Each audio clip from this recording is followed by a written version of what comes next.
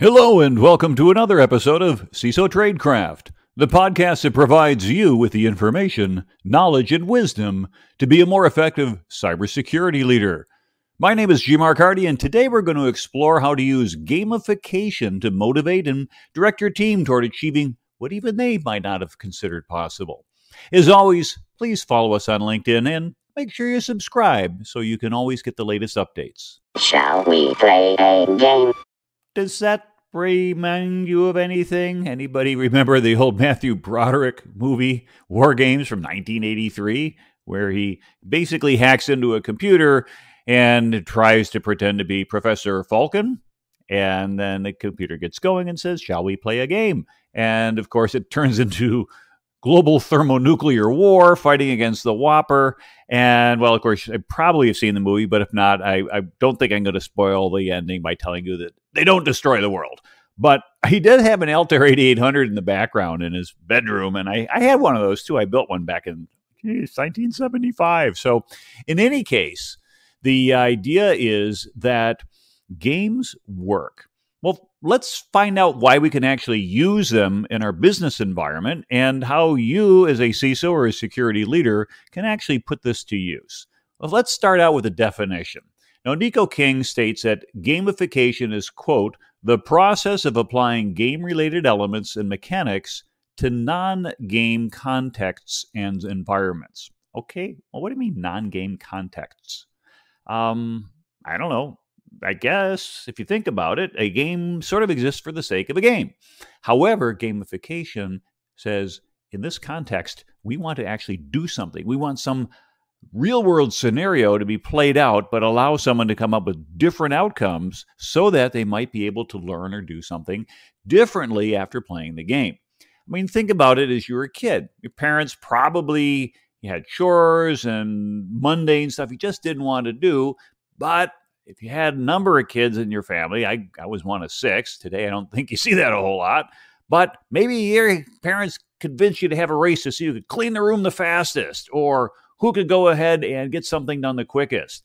And as a result, because it came into a game, it was a bit of a trick as parents. And as parents, we kind of do that maybe on our own kids.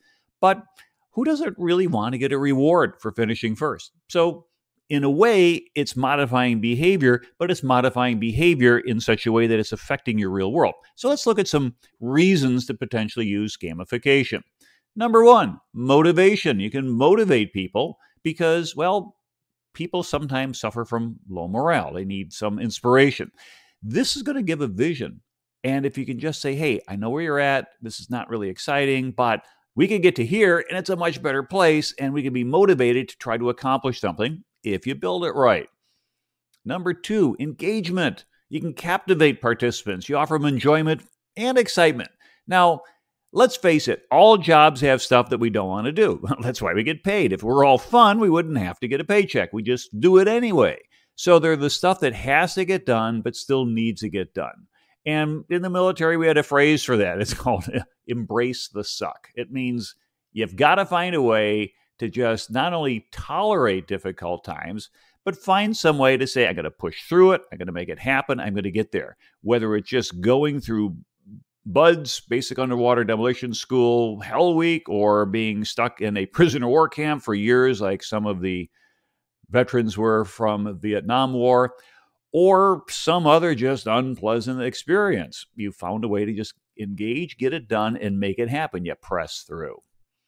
So we had motivate and engage. Number 3 is to challenge. Let's get people to think outside the box. Is there a contest we could find a way who could sell the most product or do things differently? I know that many years ago, I was the Combined Federal Campaign chairman for our ship. Now, anybody who's ever been in the government knows that the Combined Federal Campaign is an annual fundraiser where you try to get people to go ahead and put in some little deduction or withholding out of their paycheck to go to a number of charities. And back then, there weren't that many of them. Today, I think there's an entire catalog. Well, I got permission from the commanding officer to, well, kind of gamify it. And we came up with some rules that allowed, if every member of a division contributed to the Combined Federal Campaign, even $1 a month, because it was a 12-month campaign, that division got their double payout for their funds that were basically from what's called the Welfare and Recreation Fund. Now, we're on a 7-month deployment, so there's no place to spend it when you're out at sea, so the money kept building up, building up. So basically, we create a little bit of a peer pressure there. The game, hey guys, come on, if we all chip in, we can do it. Secondly, had an opportunity to do a bit of a drawing where we're trying to go ahead and get people to say, hey, you want to go ahead and win a 24-hour leave or 48-hour or get some other dinner with the captain or something like that, or maybe dinner without the XO, depends on what motivates you. But the point is that it turned into a game. It was kind of neat because although we weren't on the largest ship in the fleet, we had the number one contribution last week. Collected, I think, everybody on the ship with one exception. It was the ship's doctor. He was LDS. He said, I already tithe. I'm not going to do anything else. And no amount of peer pressure would budge him, but literally every other sailor chipped in. And we broke the record and set the record. It might still be there for the Pacific Fleet at a 99.6 or 7% participation rate. Pretty cool because it became a game. So as you're trying to go ahead and think about things, it doesn't have to be fundraising. It could be something else, which is, of course, what we're going to be talking about. But if you've been listening to me for a while, you know I like to tell sea stories, and hopefully they're relevant. So motivate, engage, challenge. Number 4, relate. You want to create a positive and a relevant experience for the participant. They get in there, they do something, you say, hey, I get this. I feel like I'm in charge. I'm empowered to do something, and I can relate to whatever character role they've been placed in the game or whatever thing has been set up. And then lastly, the 5th one is a reward. We want to incentivize good behavior, provide some sort of satisfaction, but also we're thinking about trying to say, can we maybe change people's behavior? If we can give a reward, people tend to change their behavior to achieve it. Anybody who's ever had dogs, rewards work. It's a way to train your dog. And after a while, the dog starts doing the behavior, not because you're getting a treat every single time, but because it's ingrained in your brain that, hey, this is a pleasurable experience. I associate doing whatever I'm supposed to do, sit, heel, whatever, with what once was really nice, like getting a little piece of bacon.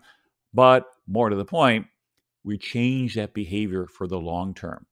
So when we want to do gamification, what we're talking about is being able to do 5 different reasons. We want to motivate our people, get them engaged, challenge them to be able to try to do something they haven't been able to do before, give them a chance to relate to these experiences and generate some sort of meaningful reward. Now, why do people want to play games?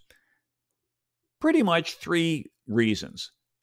The psychological needs, and this comes out of a Chaos Theory Games website that I was doing some research on. Competency. You get a feeling of achievement is a sensation that most humans chase. We want to be good at something, and we want to get recognized for it. So games are a way to manifest our progress, our goals, so that we can go ahead and improve a skill in a way that's engaging and fun. Anybody who's ever played a video game just for the heck of playing video games, let's forget about learning experiences right now. What do? You go back, and I'll probably fall back on Super Mario as one of the references that probably most of us remember. You go ahead and you start the game, doodly, doodly, doodly, and out goes Mario. And eventually something goes wrong. Usually the first time you play, you don't last too long. Something bites you, eats you, whatever, and bloop, bloop, bloop, bloop, Mario dies. Well, do you just say, up, game over, that's it, life's ended, I'm going to go out and play football or something? No, you go back and you want to go at it again. You want to get good at it to the point where you can show off to everybody else. Hey guys, watch this. I can get it, and off you go. So competency, number 1. Number 2, autonomy. A lot of humans, most humans, really want to be independent. They want to be in control of their actions. Now, in the real world, sometimes we don't have a whole lot of control. But in a game, a player can take control of their character's actions and sometimes even manipulate the in-game environment to suit their preferences. So now they're large and in charge in this new environment, and that's a reason to play a game. So 1, we can feel competent. 2, we have this autonomy. And then the third one, which I kind of mentioned a little bit before when I was talking about related, is the relatedness to the in-game stories. Something that says, hey, I can figure this out. I get that, whether I'm going an explorer, whether I'm going to go ahead on an adventure, or in a particular case where we're trying to go ahead and get somebody immersed in a game. We want them to connect with the content. Now, One of the difficulties when it comes to things such as training and education and changing people's behavior, as any of us who's ever sat through a boring lecture or had to give one, hopefully not a boring one, is the significantly reduced human attention span that adults and children, but even adults now seem to have. It's now down to below about 9 seconds. If you're still listening, congratulations, you made it past the first 9 seconds. In fact, you made it past the first 9 minutes, and so you're doing well. But when we're going to do a game, don't just do a game for gaming's sake, okay? Because if you go back, Nico King goes on to state that you want to build what he calls a serious game. Now, what's the difference? A game is designed to exist or entertain or distract. And so what happens is the design of that is to say, hey, I want to go ahead and have fun. Or I just want to stop thinking about where I'm at right now and I want to immerse myself in some alternate reality for a while. Okay, that's a game, and that's great, but when you're done with the game, well, not much has changed in the real world. Not too many times I've ever had to go ahead and fight Bowser going down the street or deal with a Goomba coming at me trying to say, can I jump on this? Or jump up in the air and collect a whole bunch of gold coins. But that's a fun entertainment. That's a distraction. But a serious game is designed to make a lasting impact on the players. Essentially, what happens is we create a purpose, and that purpose, which is built into the game, is going to transcend the entertainment. So for us as leaders, our challenge is to build a game that's going to be both as entertaining as well as have a meaningful goal. And the pursuit of that goal should impart some long-lasting knowledge or behavior, putting our people in a better state than they were before. Now, these serious games can do a number of things. They can trigger an emotional response. That is to say, you get into it, and if you've ever gotten frustrated about something or fist bump in the air, man, I got it. There's an emotional response, whether you either don't succeed or do succeed in the game. People learn more when their emotions are activated. People make different choices when their emotions are activated. It's basic human nature. If we were all driven by left brain psychology, if we were Vulcans, we would say, smoking and drinking is illogical. We should be working out 5 times a day and doing all of this and eating our kale and vegetables and things like that. Great. But reality is we kind of do what feels good because it's an emotional side.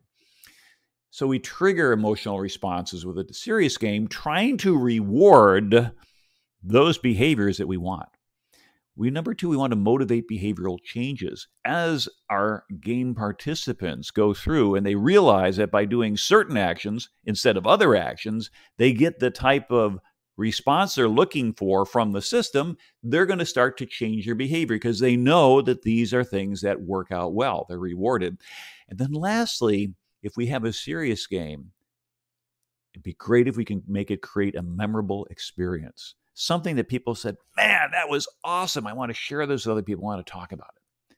Okay, so we set the foundation for let's go out and create this meaningful game. We want to create a serious game. We want to do it in a way that causes users to be motivated, engaged, challenged, relate to what we're doing and create a reward. And we are meeting these basic psychological needs of competency, autonomy, and relatedness. What comes next? Well, we want to look at the gamification concepts that we could apply in your organization to create positive change. Here's number 1, create a leaderboard. A leaderboard is a game element that shows where the players are ranked in the system. It's designed to encourage healthy competition. It celebrates the top players. How about creating a leaderboard where each business unit reporting to the CEO is ranked in terms of how well their employees perform during phishing exercises? Which group clicked the malicious phishing test the least? Which organization reported the attacks the most? Leaderboards invite competition because a lot of people just want to win. At a little minimum, they don't want to be dead last. One of the best uses of a leaderboard that I recall was John Streufert when he was Department of State. So this goes back over a decade. But as CIO, what had happened is that State being a very distributed organization, and by the way, as a Navy officer, I didn't realize this as somebody said, do you realize the entire total of all the State Department employees is less than the crew of one U.S. aircraft carrier? Like about 6,000 people. I don't think it's changed much lately from the last time I checked. Anyway, but those people are scattered in countries all over the world. And as a result of trying to go ahead and manage all these computers and networks in a far-flung area, how do you motivate people to prioritize patching and things like that? So what he did is he said, hey, we're going to go ahead and assign a point total to all the patches that need to get applied. And we're going to let everybody know how well you're doing. Okay, so far so good. And he made it really easy at the beginning. So pretty much everybody got an A. Hey, great. You patch this, you patch that. You're doing great. And if you left stuff unpatched, you didn't really get whacked. It's a trap. Then he said, hey, we're going to go ahead and create a leaderboard so everybody can see how you do relative to everybody else. And at that point, they go, hey, I don't care. I got an A. I'm going to look good. And sure enough, everybody looked great on these leaderboards. Everybody's saying, man, we are great as an organization. Well, that was just a setup. And what came next was the real instantiation. And so therefore, I remember when the Aurora, I guess it was MS06, and I don't remember the actual number there of the problem. This was before he did CVEs on it. But in any case, that patch was a critical one. And so what happened was he assigned that to be 10 points. And if you didn't patch it, tomorrow was 20. And the next day was 40. And then you got more. All of a sudden, your A, if you didn't do anything for a couple of days, was now suddenly a B and a B minus. And say, like, what's happened? I was on the top of this leaderboard. So what do people do? They want to get back up on top. And so as a result, within 30 days, State had well over 90% of those patches installed throughout their entire enterprise. After 6 months, the Department of Defense wasn't even at 50%. It works. Leaderboards work. It motivates people. Nobody wants to be embarrassed. They want to show off in front of everybody else. You're using peer pressure to motivate, and you can build that into your games, which then become, hey, I want to win this game. Reality is what's happening. You're patching these systems. You're making things a whole lot better. You can create a leaderboard for vulnerability management. Which organizations have the lowest time to patch their vulnerabilities?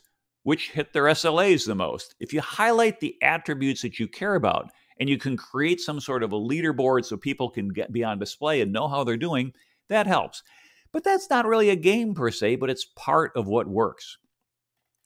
Another thing that's going to work well in terms of gamification concepts is badges and achievements, sort of in-game rewards that provide you with a sense of satisfaction, completion. They have to be a little bit of exclusiveness to make them desirable, because the finish line can be a long, long way away, and you don't necessarily want to just say, hey, you don't get any recognition till you pass it. I've run marathons before. Got to tell you, that's a long haul. You get to 20 miles, and as they say, you're only halfway there. But you get to 26 miles, turn 85 yards, you're done. But there's people cheering you along the way, and every single mile there's a little marker. Hey, you just passed mile 2, mile 3, mile 4, mile 5, and things such as that. A little psychological trick that I did for myself that really helped when I was marathon training, because I didn't have anybody to do it with, is that when I was doing the runs, and it takes a long time to prepare for one of these things, but if I were doing a 5-mile run, in my mind, I'd start at mile 21. And when I hit mile 1, I'm at 22, 23, 24, 25. So I kept hitting 24, 5, 6. And when I go for an 8-mile run, you start at 18.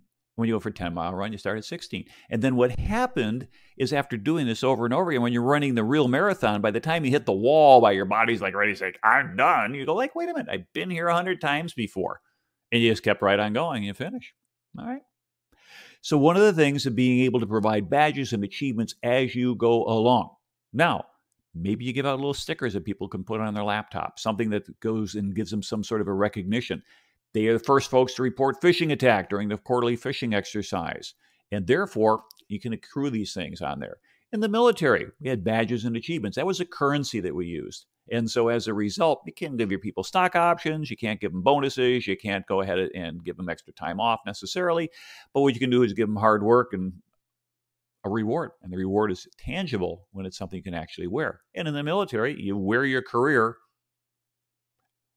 on your set of medals and ribbons. And once you learn how to read that code, you can look at a person and very quickly say, man, she is a mover and a shaker. She's done this. Or this person, you're like, not so much. But the point is you have some exclusivity to reaching a certain level or badges or achievement or whatever. You're going to create a demand. If it were just free, if anybody could just have it, hey, come by and pick up whatever sticker you want, they're just in a pile, then it's just kind of like going to DEF CON. Everybody's got stickers and you stick them on, and then all of a sudden. But if you had something that really meant something, that was really cool, you create a sense of pride because, hey, I did this. And what you're doing is you relate that, for example, to fishing reporting. And not only did you cash the fish of the month on the fishing test, but you got a real one. And not like a real one that was pretty obvious, like, well, our Nigerian prince who's got $10 million in little blue pills that he wants to send to us in Bitcoin, but something that was rather clever, and they got it. Now you've turned your whole workforce into a cyber army, and they're reporting phishing attacks faster than they've seen before because you've changed that behavior. This is fun. It's rewarded. So number 1, create a leaderboard. Number 2, badges and achievements. Number 3, levels and progression. If we think about any game, for example, Mario, multiple levels, you play them over and over and over again. And as you go up higher, you get farther, you get better skills that go along the way.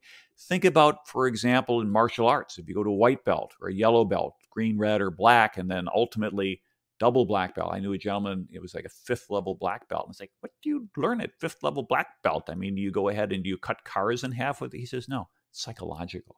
At that point, it's all in your mind. You've already learned all the physical stuff. But as we're looking at creating skills along the way, these levels and progression, let's say we have something for secure software development.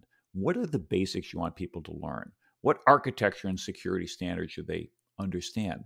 Maybe a yellow belt has to take 3 specific training classes in your cybersecurity dojo. And then after a while, the developer gets that belt. Can they show it to their peers? Can we see this for certificates? Can you have a journey with progressive levels that give bragging rights and things such as that as you work your way up? So for example, you could say we had a program at 1,000 people take secure software development classes. Of those who started it, 35% made it to black belt. That means they can demonstrate skills in this, this, and this. And again, that peer pressure is going to help when somebody else sees them getting farther ahead. And somebody else isn't. Come on, guy, get with the program. Let's go. So we've got a leaderboard, badges and achievements, levels and progressions. Number 4, unlockables.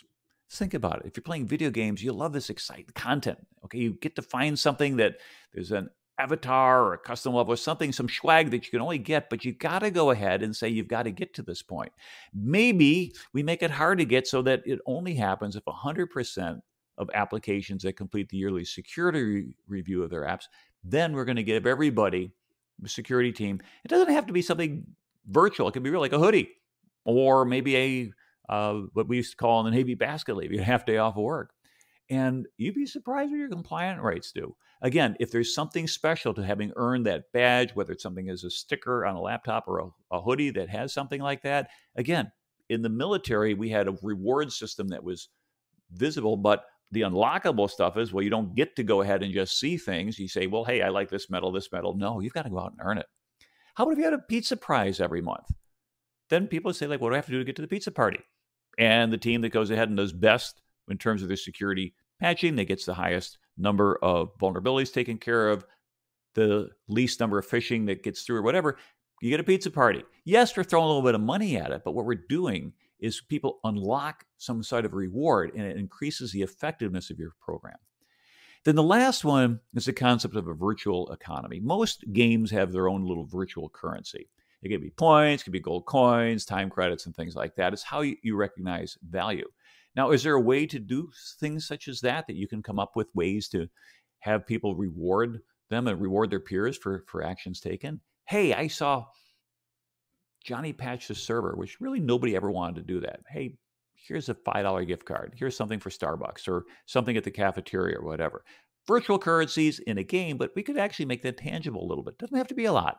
I remember I've been with one organization where they had on the phishing, if you clicked on the phishing link, you got a okay, but if you didn't click on the phishing link, 24 hours later when they came out and said, okay, fine, here's the recap, and this percentage of people clicked on it. But what they did is for everybody who did not click on it, they got entered into a random drawing and somebody got a $25 gift card. And that wasn't a fish either. That was for real. And so from that perspective, there's actually a bit of a motivation there. You get to earn something. You get to win something. And what you want to do is change the perception of just boring, mundane practices to something that's going to promote behavior that's positive and working like that. Now, there's a concept used in video games called the magic circle. And it really outlines the fundamental boundaries of your play. Inside there, you've got the rules, the mechanics, the objectives, the roles that players play, whether it's digital or real world and things such as that. But What happens, though, although it's artificial, you put real-world scenarios into that magic circle, and then what happens is people's behaviors can change.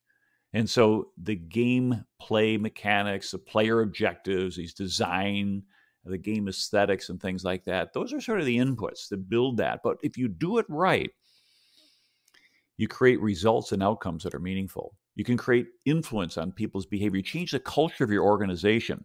You're able to create learning and knowledge as well as skills, develop skills. Again, these ideas I got from the chaostheorygames.com site. Great place if you want to learn a little bit more. Another thing that I found as I was reading around, Tim Boileau is an Indiana State University professor. And he had talked about applying game concepts to learning. You can find the link in the show notes for his presentation. But he had a couple interesting observations. One is this: age is more strongly correlated with gaming than gender. Okay, we always thought that like boys play games and not so many women or girls do, but turns out that 81% of 18 to 29-year-olds play games. According to this research, 25% of adults 65 and older play games. This is Pew Foundation research. So it's a younger person's game. And true, and the 12 to 17-year-old range, more boys play games on a regular basis than girls do. Boys tend to favor fighting or role-playing games and things like that. Girls like casual games. And again, but racing games, rhythm games, simulation games, no discernible gender differences and things like that. And so as a result, most of us are responsible for people as they become adults.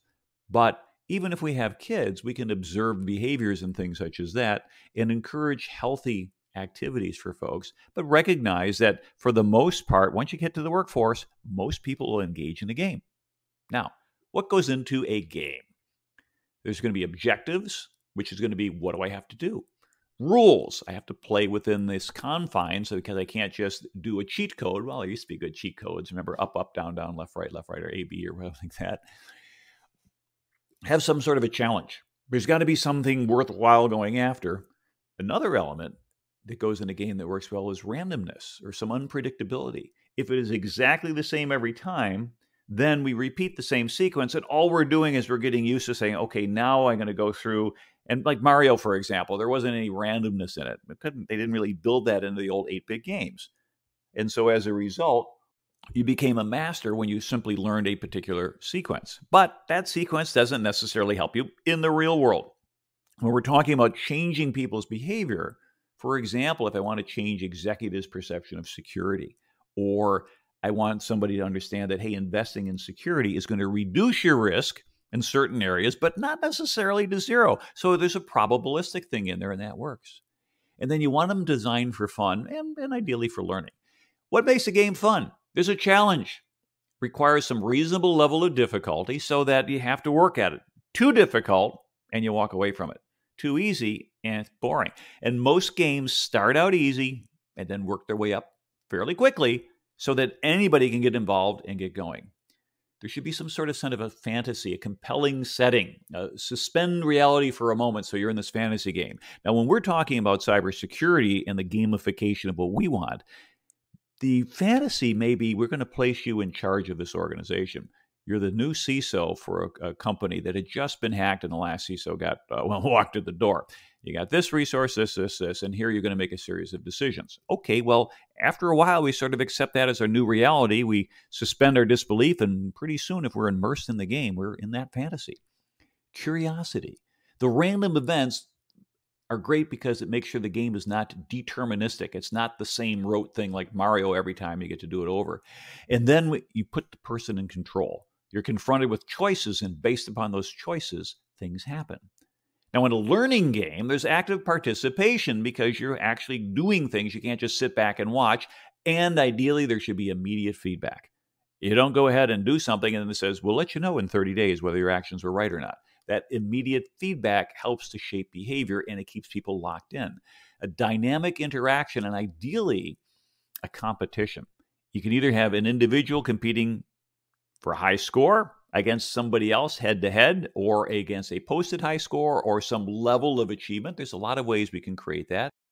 A learning game is best if there's some novelty to it, that it's different, it's new, and people go, wow, this is pretty cool. And ultimately, we want to have a goal that you can be directed to. See, learning game research tells us that people in general, particularly learners, have positive attitudes toward game playing if we do it right. And the game appeal works, it increases engagement through the time spent if people find that they're enjoying it. But games for learning ought to be part of your curriculum design and things like that, but they don't replace other forms of instruction. That means to say, don't throw away your security education program and go only to games. Don't go ahead and throw away your whole patching and vulnerability management program and then replace it with a game. This gets added on there. Now, what's so exciting about a learning game? Neuroscience tells us that the research, when we learn something new, our brains were going to release a flood of opioids, pleasure, fulfillment, and things like that. We say, hey, wow, these endorphins are pretty cool. And you get a rush when you accomplish something, and it works really well. It's a biological chemical feedback that's positive. Now, if you're going to build a learning game, you want players to engage in some sort of artificial conflict that's defined by the rules and ultimately has some sort of outcome that is quantifiable. You see, a game at its core is a structured learning environment. And in games, we learn a couple things. New skills. Now, if it's Mario, it might be running and jumping and things like that, or new information, like what's the next level, or where's the enemy hiding, or where are the rewards hiding. So in those games, as we think about it, the skills and information that are achieved could either be just for fun, like Mario, or it could be more related to the work environment, where if you get good at it in the artificial game world, you're going to get better at it in the real world. Essentially, games are engagement engines. We make it enjoyable or a satisfying experience, apply rules so that there's some known construct and understanding for it, but then people can enjoy it. And then when we layer on reward systems, doesn't necessarily make us like it any better, but we tolerate it. We put up with it because this is pretty cool. We keep hitting that little lever in our brain that says reward, reward, dopamine, dopamine, reward, reward, and it's pretty cool. So in a game, we're going to have a number of different elements. If we have a points system, what does that do? It stimulates a human driver of achieving a reward. Hey, I got 100 points. I got this. If we have levels in our game, it's going to stimulate a human drive for status. All right, I'm at level 5, right? A challenge in the game will drive human achievement. If your game includes things like virtual goods and spaces, places that you can have and you can own, that's self-expression. We're starting to see a lot of that as we start to get into kind of the metaverse, which we'll probably cover that in a future episode, but we can see where we're going there. Leaderboards do what? Think about it. We already talked about it. Competition.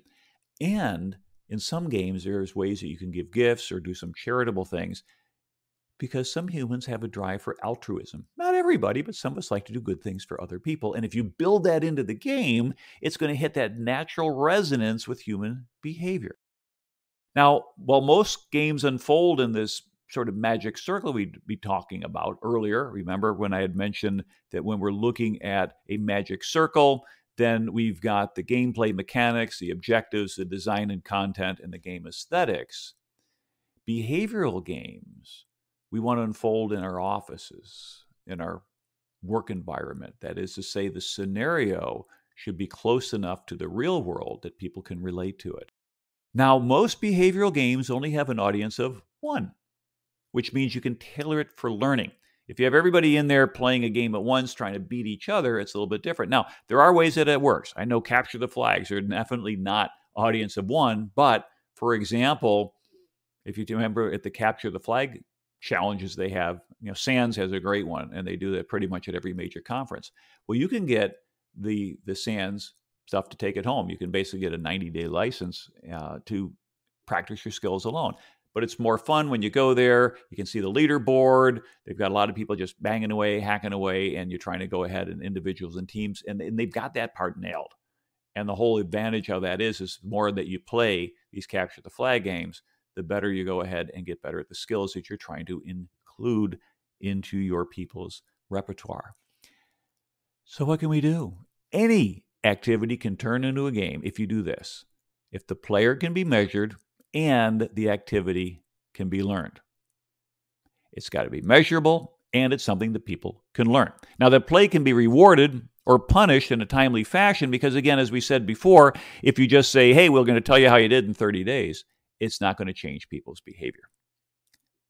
So finally, as we design a game framework, I'm going to turn to a book that I got from Aaron Dignan. It's called Game Frame, Using Games as Strategies for Success, published in 2011. And like a lot of my books I go through there, I didn't realize I got first edition. So I'm hopefully they printed more of them. It was a pretty good book. But in any case, here's what I learned by going through that reference. He says that there's 10 different building blocks that are linked to a design framework. Number one, activity, something we want players to do more of or do it better or do it differently. Activities are verbs. There are things that you do. Number two is understanding the player profile. It's the game in terms of the drivers that motivate players. Do our players want to achieve goals or just enjoy the experience? Do they want structure and guidance or the freedom to explore?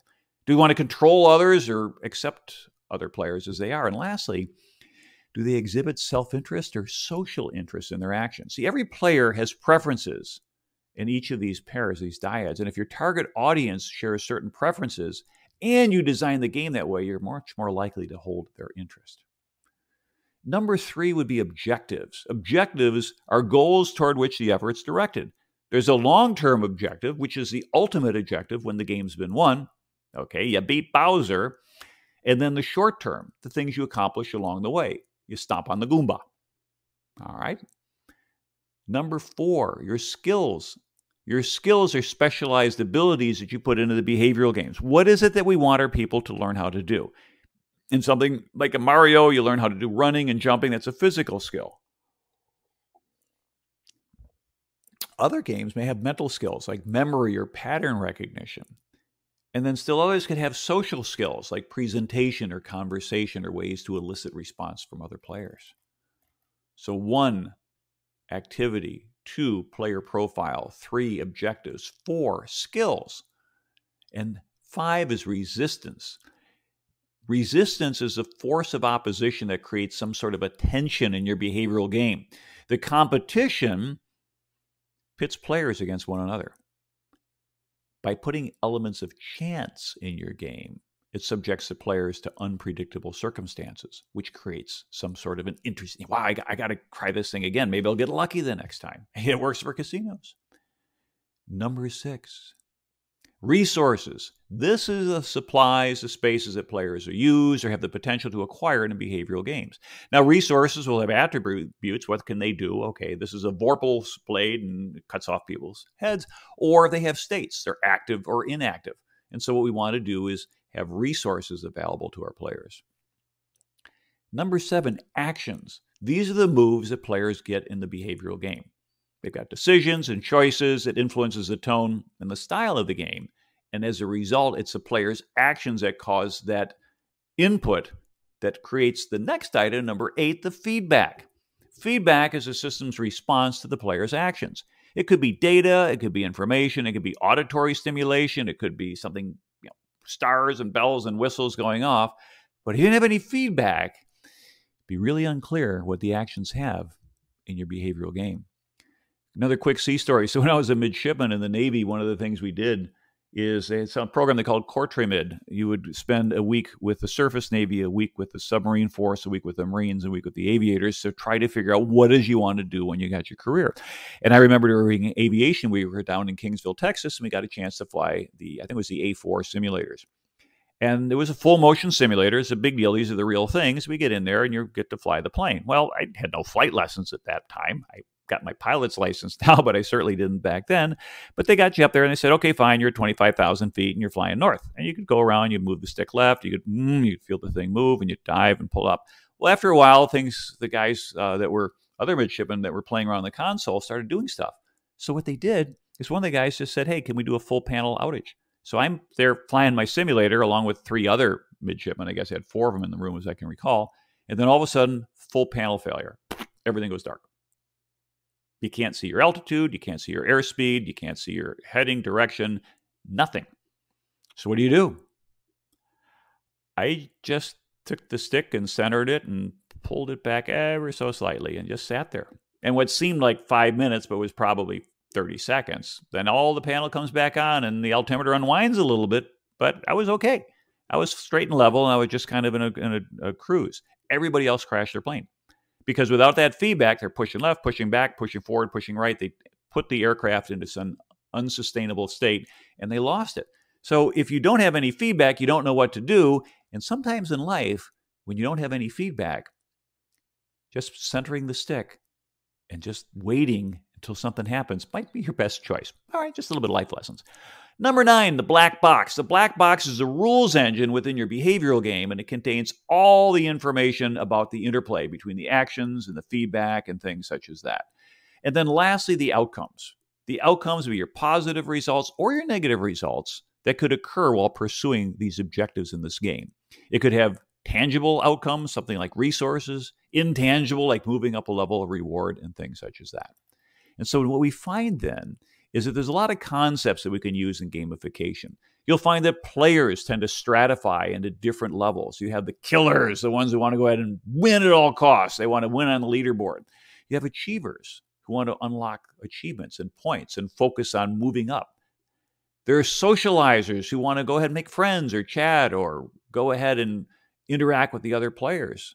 And there's even explorers who want to say, let me find the hidden content. Let me find the stuff that nobody else has found and explore. If you better understand who your target audience is, you can better design your game. I mean, at the end of the day, gamification works. It takes measurement, motivational psychology, and basic fun into an existing or an improved work process and activities, and now we can foster desired behaviors and results. We're going to change an organization that's reactive and make it proactive. We can take programs that require heroic efforts and programs that can produce legendary results because people are going to say, I can be that hero, I want to do it. We've changed their behavior in a fun way where the actions, the skills that they've learned represent real world helpful attributes that can put you in a better shape. Try it out. Let us know if it works out. I think it's an important piece of your CISO Tradecraft. It's going to help out your organization, and it's going to help out your career. So take a look at the show notes if you'd like to learn a little bit more, because there's some outstanding references out there, but this is about everything I can squeeze in to our 45-minute window. So that wraps it up for another episode of CISO Tradecraft. And thank you again for sticking with us together on this show, and hopefully you enjoyed it. If you had, send it to someone at work or subscribe. Ask them to subscribe. Hear more great content.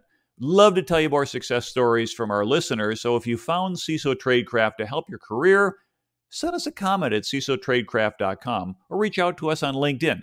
By the way, we just crossed 3,000 followers on LinkedIn. So help us up that number. If everybody following us brought one friend, we'd be up to 6,000 and we'd be able to make a huge difference out there. We'd love to share the impact our show is making with others and help others. Again, this is your host, G. Mark Hardy, and thanks again for listening. And until next time, stay safe.